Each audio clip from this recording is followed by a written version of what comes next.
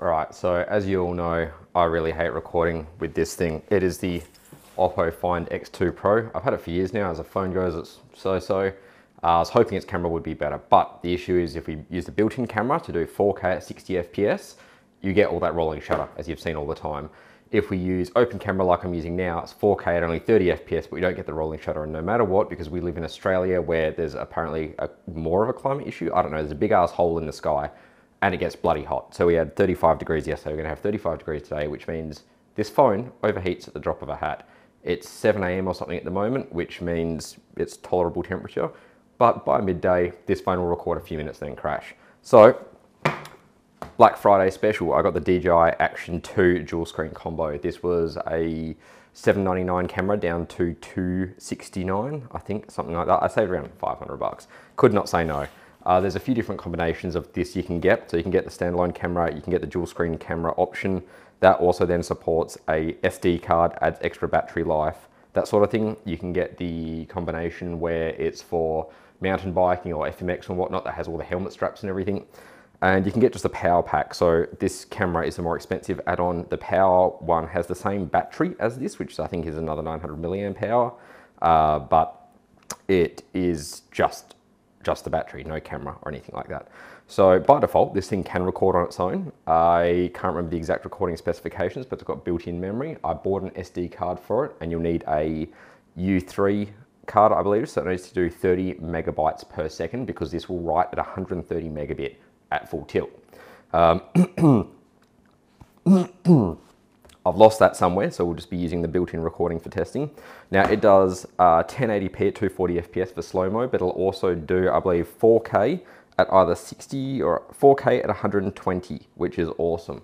You can see that there. It also has the super wide field of view, touchscreen, stabilization back built in, 10 meters waterproof on its own, 60 meters with the case, and the built-in runtime, I believe, is about 70 minutes of 1080 recording, or it might even be 40 minutes, but then it's extended to 70 or 90 by there. So I'll put all the specs below and the links below. It's been a few weeks since I've read about it, but basically 4K at 120 FPS is bloody awesome. It's got ultra wide mode, it's got the add-on touchscreen reversible camera, it's got the clips, everything like that. So let's get into it and see what it looks like. So they are these little 3.5 by 3.5 centimeter cubes, and like everything DJI, they seem to be pretty well made. I'm not going to get into how much of my stuff they might be, you know, all my data they're harvesting or using for Chinese espionage. Who knows if the US is right or wrong, but that is a big ass lens. It's meant to be fairly drop resistant too, I believe. I'm not going to drop it. It is fairly hefty, but it looks well made. So you've got the add-on connector, lanyard connector. It's got the microphone slots. Now there is a lot of criticism about the USB-C connection that's on this. Where is that? Okay, so you must have to charge it through that port, because I don't see a USB-C port, unless I'm just a special. And then we've got this extra camera add-on. So the criticism is that there's not much USB-C, so there's the USB-C port on this, on-the-go features exposed. Now I have seen one guy say that he used a USB-C to audio adapter and he managed to do the audio recording through that, which would be great for these sorts of situations where I'm making videos. However, I can always record my audio separately and add it in afterwards. That's not a problem. What everyone really wants though is the ability to monitor. So I'm going to have to test this with HDMI out. I've got two here that I'll try, but you can see it pretty much just snaps on with these two little things: USB, SD card slot, power button, this, and touchscreen. This will remove the waterproofing, of course. I'm not sure if this has its own water resistance, but it doesn't look like it. Oh, that's got a good magnet grip. It's got a little display there. It's like, nah, bud, plug your camera back in, put it in, and it all looks pretty happy. It only goes on that one way. So I turn it on from that one, it turns on. That is in the wrong language, buddy. Can you... Battery's at 1% charge. Yep, fair enough. I really need a different language. So I'm going to go explore this, see if I can change the language, and I'll be back shortly. All right, before this battery goes flat, apparently you swipe down, go settings, scroll all the way down, and this near the bottom, there we go, language, English. Oh yes, that is so much better.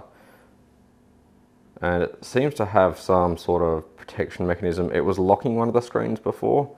I'm not sure under what circumstance it does that. So I'm going to get a little bit of charge into this. All right, swipe to unlock screen. Oh, okay, I see. So yeah, a few different settings there. Power reserve, 2.7. 4K 16:9 is what I want. And none of this petty stuff. I want full frame rate. So at what point do I get it to, what's RS? Turn that off. Ah, I see. So I wonder if without Rocksteady, no. I'm going to have to investigate how to get to the 120 FPS range and see what this thing can really do. Okay. So you can lock and unlock individual screens, it seems like. I'm going to charge it, test the monitor option through USB-C to let you know. I've only got one of my adapters here, but I do have more elsewhere I might be able to grab, and see how this goes. Back shortly. All right, so you absolutely have to firmware update this. If you don't firmware update it, you don't get the 120 FPS 4K options, and you don't get the 240 FPS 1080p options. What you can also see here though, is you only get 4 to 6 minutes worth of video due to temperature, it looks like, because it's saying at certain temperatures you get different amounts of video. So I'm going to keep it at 4K 60 FPS, and you've got a few stabilization options here. Rock steady, horizontal. It seems to actually be pretty cool. I was having a tinker with it before, but I'm going to leave it on steady. The only other thing good to be aware of with the firmware update is you will want to go into here and pick your video compression option. So I have specified compatibility. I prefer H.264 over H.265 for my workflow at the moment, just the software I'm using. And I've manually set my anti-flicker to 50 Hertz, which is Australia. Auto does seem to work, but I'm not a fan of it. There's a whole other little pile of things you can do in here, but just definitely firmware update it using the Mimo app, which I'll put a link below because it's not in the Play Store. The only other things, you can swipe right to get to the footage you've recorded. You can swipe down to get to your settings, swipe up to change your mode, swipe right for these pro settings, which you can turn on to get these extra options by going down and then across one. There's your pro mode. There is also lock rotation, brightness controls, voice control. I'm not going to tinker with those because I don't like any of those things. You can tap the battery to see whether or not, or what charge percentage it is. And it had little arrows going in and out, as you might have seen before, that indicates whether it's taking charge from or giving charge to this battery, pardon me, screen unit. And lastly, for zoom, you can push and hold that bottom right and zoom in and out. So now I'm going to stick this in the camera. I'm going to stick this camera in the freezer for a minute and have a look at what's in the rest of the box.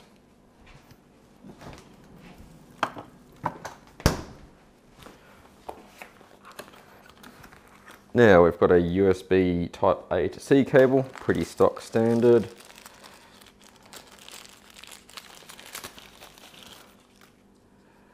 Okay, so we have a lanyard here, which is magnetic. So it sticks to that, and then that sticks to the bottom of it to cover the pins. That's pretty neat. It seems to be pretty good too. What I want though is a tripod mount for it. Is that what this is? Almost, that's part of a tripod mount, so that's for any mount really. Over on this side we have, that's what I'm after. Excellent. So that is your tripod mount, and there's going to be another piece of that one, I'm guessing. Let's see.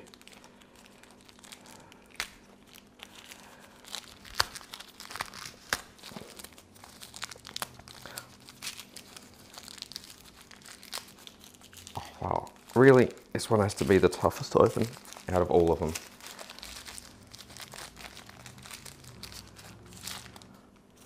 Oh. Is that magnetic? All right, I'm really confused about what that is, but maybe that goes through something to mount into this, or it's just for a desktop stand, because it's connected to a computer, can actually run in webcam mode. So it'd be a pretty high quality webcam. But it's interesting, it's just got this as a common adapter, I guess, for any helmet mounts or chest mounts you may have. So I've got a couple of those lying around from some cheapies. Otherwise, if you've got other DJI kits, or if you've got GoPro kit, that'll most likely mount to that. And that is nice die-cast aluminium. So what I'm going to do now is, using this, I'm going to swap it with the phone, and what we're also going to try is using the audio input. I'm not sure if it'll work, but I'll plug in this USB-C adapter for my Rode Wireless Go, and either I'll record it on the Rode and copy it across later, or it'll record in this. I'm not too sure, so I'll add a little thinger across the top. Back in a tick. So this is the third time I'm recording this, and recording it for a different reason this time. First time I recorded it, I was new to the camera, messing around with it, recorded this bit, took the camera to work, ran out of storage when I was testing the thermal properties, and then just formatted it, not thinking about it. Second time I re-recorded and basically said everything I said the first time, including calling myself an idiot. But then I've used it more, and I'm not going to use that cut. I'm going to use it a third time. And the reason is because I've changed my mind. I'm going to sell this camera after this recording, and I'll tell you why. So first of all, it's currently in 4K 60 FPS mode with steady turned on and no zoom. So that's its natural field of view there. And as you can see as well, the amount of light it's picking up is not awesome. I'll change it to +2 EV now. Turns out that was already at +1 EV. So this is at 0 EV, now turn it up to 2. All right, so at +2 EV, we actually have an acceptable brightness that's got a lot of detail in it. However, there's just too much noise here. So that is not working for me. I'm not shitting on these cameras. They're an action cam. They're not meant for indoor. By the way, I have 3 lights on over me. It's light outdoors. It's fairly bright in here. As you can see with some side by side, I'll actually put in some footage here of the camera compared to my normal Oppo camera. And you'll see a hell of a difference there. It does great outdoors. I'm going to try to cut in some outdoors footage here as well, just maybe walking around out the front or showing some grass. I'm not too sure what. I don't want to give my location away, of course, and dox myself, but it actually does really well outside in full natural light. I'm not sure how to go with cloud cover, but for action cameras, a little bit of graininess, some high ISO is perfectly fine. Now, this is also using the Rode microphone at the moment. So you can see if I clip that here, that's just plugged into it with USB-C, and you would have seen on that last video clip as well, there is a little microphone icon just up here that indicates that it's using the external microphone. There is still, there we go, there is still no way to have any HDMI out, so that also really bothers me. To compare the built-in mic to the normal mic, they're both quite good, of course. Compare the external mic to the built-in mic, they're both quite good. So this is with the Rode Wireless Go 2, which I reviewed just before, and I've been using for everything now, very much like it. And then if I unplug that, this is with the built-in mic, and it is actually quite a good built-in mic. I believe it's got 4 microphones across the 2 modules, so 2 at the top, 2 at the bottom, and they're side to side, front and back. So you get really good directional audio, which can be used in a number of ways when you're editing. However, it doesn't feel as full and rich to me. So if I stop smashing it, I'm going back to the good old Rode. Let's actually clip that in there. Now it's less likely to break. So the audio is quite good. Now you need to do your firmware update, and you've got to use the Android app from their website to do it, because it's not in the Play Store or F-Droid store anymore. So I will put the link to that below. It's a slow 300 meg download, but you unlock all the features. For iOS though, the DJI Mimo app is still in the iOS store, so you're perfectly fine there. Once you've firmware updated, you want to go into it and change the high temperature setting. Now this isn't available in all countries apparently, but in Australia you can change it from normal thermal cutoff to high thermal cutoff. I warn you, it goes from like 42 degrees or 40 something degrees to 50 something degrees. It gets hot. It actually gets too hot to touch in some situations. However, it records instead of for about 6 minutes, for like 20 minutes before it runs out. I've also turned my brightness all the way down to try to reduce the amount of heat that this thing's putting out. And it's important to be aware that if you have both modules on, it helps the thermal management of it as well. With a single module, it doesn't quite last as long as 2 modules, because that's dissipating the heat. And I think the fact that it's being powered, I believe, from the bottom module helps with the whole thing. I'm not sure how that works really. It seems like it might use the bottom module's power when it's recording, and then when it's not recording, recharge itself. It's actually quite smart. I'll give them credit for that. You can also get, or you do get, a magnetic case for it that covers it. So when you order one of these, it should ship with it since March this year, 2022. What a fun year. If it doesn't, contact your seller or just wait a few days, because sometimes if you bought stock from before then, within a few days, if you go to the DJI store and click on my coupons, I'll put a link below as well, a coupon just appears. Even then, if you can't be, asked dealing with the seller or as an eBay and didn't come with one, they're 29 bucks on the accessories store. So really cheap. And they clip on and the camera senses it, and it also adjusts its thermal properties as well. Besides being like impact resistant, protect the lens a bit, it does further enhance its thermal management. So there's a whole pile of other accessories on the store as well. The two key ones being there is a selfie stick, which has like an extension and a grip. I'll put a screenshot in here. And there is also a macro lens, so you can put it on it. Like its macro is not great, obviously, but the macro lens definitely helps with that. So if you want to do some close-up nature photography, bees, wildlife, whatever, macro lens is cheap and awesome. All the different straps as well, so you can get chin mount, helmet mount, chest mount, tripod, all that sort of stuff's on there, and it's all really well priced. Now, it's good to be aware as well, as I was talking about battery before, this does actually hammer the battery. 4K at 120 FPS really hammers it. 4K at 60 FPS seems all right. I've been getting 20-30 minutes out of it depending on the use case. It does, as I said, get really hot. That probably affects the battery life as well. So use an external battery pack if you can. That's likely, untested, but likely to improve things slightly for you. I just don't have the time and patience to test every combination and how long it records for. Now that app in the App Store that you can get, the DJI Mimo app, also has this AI editor built in. I'm not sure if they're trying to copy what some other vendors are doing or not, but it seems pretty smart. It seems to pick the action moments from all your multiple images you've taken or multiple videos and stitch them into one. So that's actually pretty neat if you're out and about, you're on the bikes or the quads or something and you want to just cut together a quick shot. You've been recording all day, if you've got enough storage, you hit that and you're off to the races. It'll just stitch up however long you want and you've got something you can send to someone. With the app on the phone as well, you can transfer it straight across over wireless, either wirelessly or with the USB-C cable. And it has two different resolutions. When it's recording, it records one at 720, which is still an MP4 file, but it's got a different extension on the end. You can just play it in VLC, and then it's got your full resolution. So the phone is only usually using the 720p resolution, I believe. And it's good to be aware of that because on the phone, you won't necessarily notice that you're using the lower quality version, but there are a whole pile of different export options there and whatnot.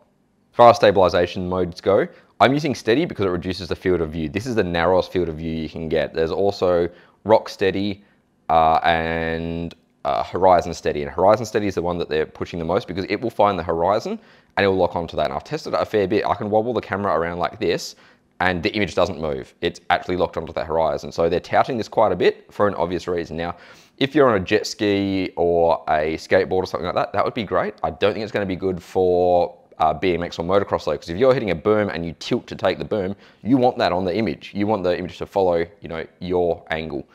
So be aware of that. You can turn all of them off and then it's quite wide as well. So this has about 150-ish degree field of view, which can get a bit narrower, a bit wider, and it does have an ultra wide option as well. For me, I want something closer to the 75 to 100 range. 85 seems perfect, and this just doesn't do it. So the two downsides for me is the indoor light quality, or the how sensitive it is to light. It obviously needs a lot of light. It would need production lamps in here to light it up. Not ideal for me. The other thing is that lack of field of view. So I want a tighter field of view for most of what I'm doing. It's just not designed for it. It was a really good buy for its price. I wouldn't pay $7.99 for it. Luckily, they're down to like $439 still at the moment for Christmas, Boxing Day, whatever you want to call it. What I paid for it, definitely worth it. However, I'm not outdoors enough anymore, so I'm going to be selling this one. It's only for those two reasons. Otherwise, I think it's great. The thermal management's so-so. But stick an SD card in it, you get a 256 gig V3 SD card. It does 30 megabytes a second, I think, because this thing will write 130 megabits, and you're off to the races. But for me, doesn't work. So I definitely do rate this one quite highly. Three downsides really. No USB HDMI out for monitoring. You can probably do it with the app, but that doesn't quite work for my use case. Field of view is pretty poor, and your indoor light sensitivity is really bad. And the thermal management. Yeah, so there are 4 issues with this. Your indoor light sensitivity is really bad. They're pretty much only meant for outdoors. You don't have the field of view that I want. They're pretty much only wide angle. They don't really have like this linear, tighter cropped image. There's no HDMI out on USB-C, and the thermal management should be improved. I'm not sure, if the next version or something like that will improve it or how they can improve it, because recording at 4K 60 FPS H.265 is a heavy operation. So they did well. Doesn't work for me. Would still recommend it for anyone outdoors. So enjoy, see what you think. Definitely smash the like button below. God, I want to neck myself for saying that. Hit the like button if you liked it. Hit the dislike button twice if you didn't like it. Leave me a comment if you want to know more about any specific test case, because I've recorded some hours worth of footage now in all sorts of different situations. And otherwise, subscribe. I've also got the gaming channel, which is a crapshoot, and I've got the cooking channel, which is my main one, which is all appliances and whatnot. Well aware that this sort of thing with the camera and even the Rode microphone before is slightly off topic for this channel. It's not my normal sort of IoT electrical content, but it's still relevant and I think it's important. So I'll probably do one more of these, but I have been working on a bigger project and there's going to be a giveaway in the bigger project. I'm hoping either I'll finish it this week or I've stuffed something up and I'm going to have to order more parts and I'll finish it in another week or two. So let me know what you think. Take it easy, guys. I hope you're enjoying the holiday season. Stay safe and Happy New Year's. Well, depending on when you watch this. See ya.